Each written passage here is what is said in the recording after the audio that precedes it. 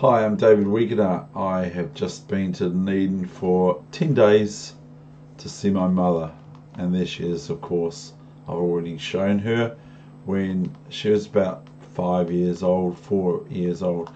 Boy, would that pram be worth some money maybe now, or the doll in there, you know, from the 1930s, 1928, 1930.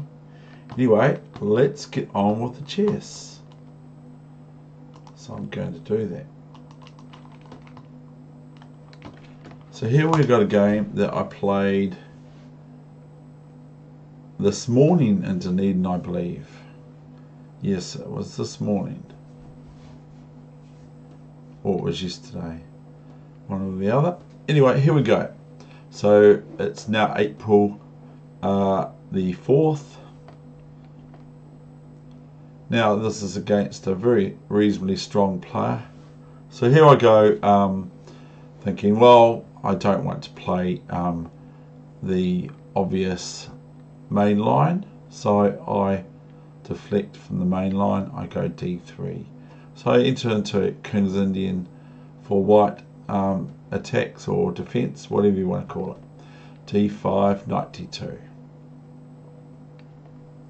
c5, knight gf3.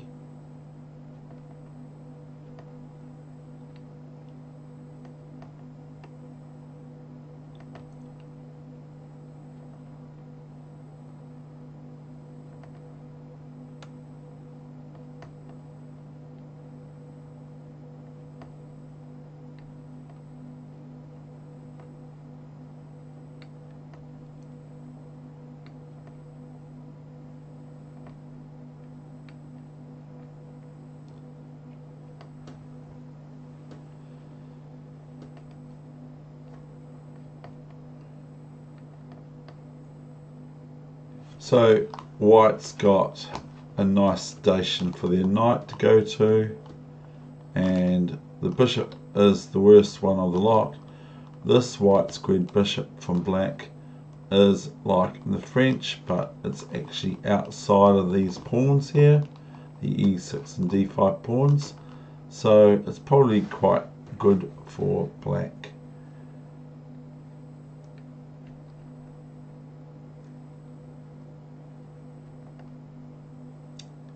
Now is f6 attacking my apex pawn on e5, this pawn here.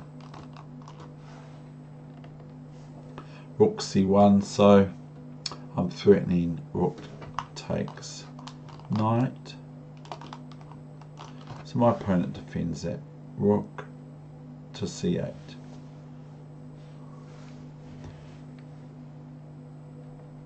Rook e1. Now comes f5. That's my move. That's not my move, but I consider it sort of my move. Knight f1, bishop f3, getting rid of their bad white squared bishop. So white has the two bishops obviously versus, and the knight versus the two knights and the bishop. So, but look at this position, it's quite knotted up, so knights are favourable in this position than that of bishops, generalistically speaking. Now here, black's annoying my b4 pawn.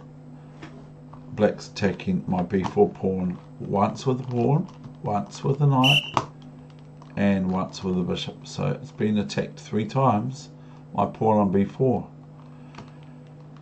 So I like to just rid myself of problems by taking this, so I can concentrate looking at other parts of the board instead of looking after my b pawn, which I can't do anyway.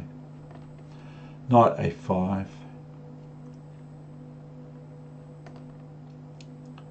Now here's the pinnacle point in the game.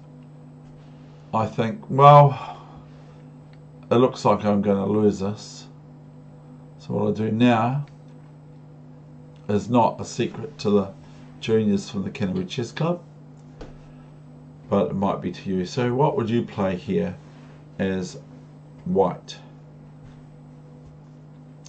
Now, I'm not saying that it's absolutely great or the best move in the world or whatever, nothing like that. I'm just saying that it was quite a good move, especially being that this is 5-minute chess. I now play rook c8, relieving the pin of this knight by the bishop on g5. I don't want that, excuse me, I want to cancel, so that this knight can thereby move if it so wishes. So queen c8 is more or less the forced move here, nothing better. So what did I play now?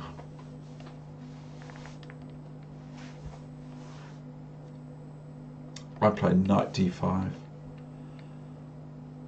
and this is just sacrificing a whole piece really. So takes and bishop takes, and basically, believe me, the best move here for black is what they played, king h8. How should I continue? I go e6, and this looks quite good for black because other than these two pawns are looking quite menacing. Knight b6. Now this looks like this is great for black, because black's stopping all white's play, and at the same time attacking my bishop on b2. So I've got to be careful for that.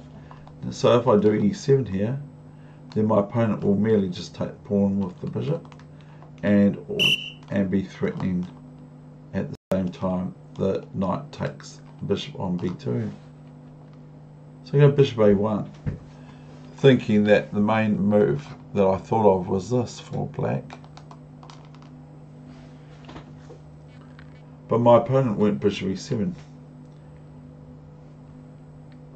And now after d5, I think they make a mistake here after looking at this. I think they should now, even though that's quite a problem, I think they should now play bishop a3. Okay, that's what I think, because this has got some restraint on the d6 move that I get a next move. So my opponent plays knight a3, and I'll just play d6. And now comes the ask. Now this is like probably the best thing to do now is this, but this is no good because of new variation, queen d6. Now if knight c2, that would not do. Firstly, I can just play this with the threat of rook takes knight, and if the queen takes the rook back, queen takes rook checkmate. So that would be no good.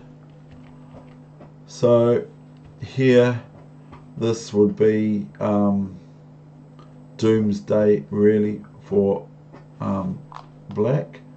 Maybe here, and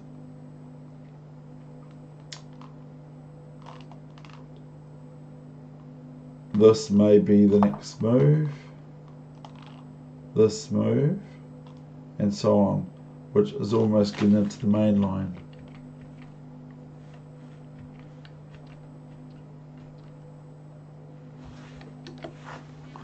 Bishop f6, and now I went e7. So here black played bishop e7, and I went pawn takes. Now my opponent probably played the right move, but it doesn't look like it. Do you know what my opponent played? There's only two moves really to play, because if the rook moves here or something, that would be rather foolhardy to pawn to e8 queen, etc., winning major material for white. So my opponent went rook g8. Now, say you're playing this game in lightning, what would your move be here for white?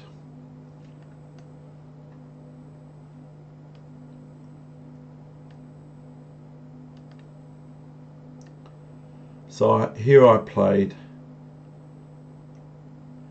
a reasonably remarkable move, but not really, just sort of like we get used to these sorts of things.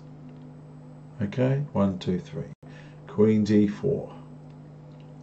Now, note, this will not do. New variation.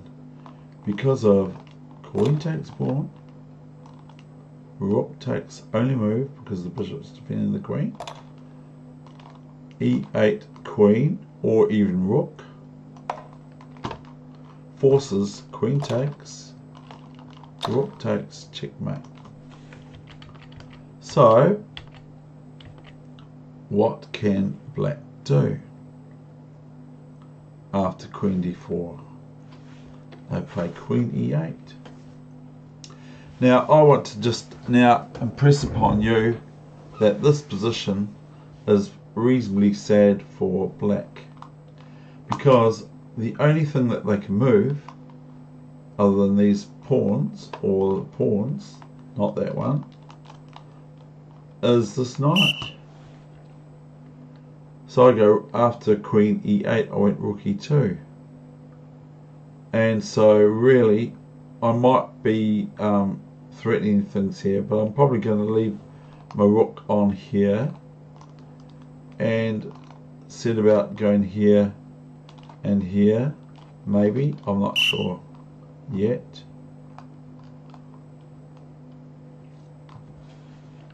Knight c4, f4, a quiet move, knight a5, maybe threatening knight b3. So I go queen e5. So what would happen if knight here is maybe this move would happen. And please note that if this queen moves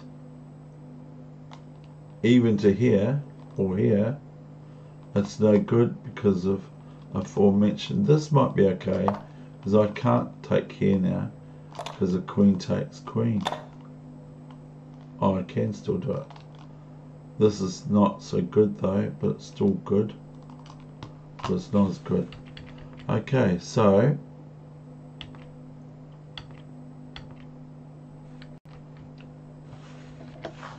we've got knight c6, and now sadly for black, queen f5.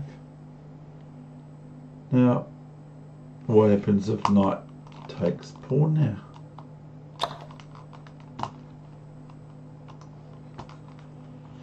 Then I just gang up on this,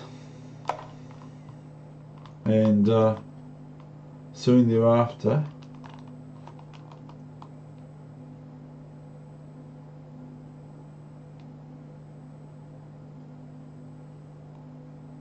it's not too good.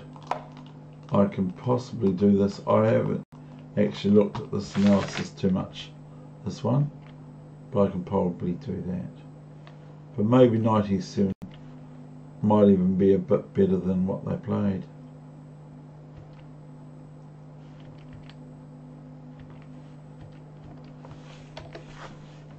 b4. Now queen g5. Now I could just move this pawn all the way home to f6, and h6. Now what happened? The coup de grace, however I meant to say it. Ready, set, what's the move? Is checkmate. Okay, that's the end of my session. Hope you enjoyed it, and thank you for visiting my YouTube chess channel.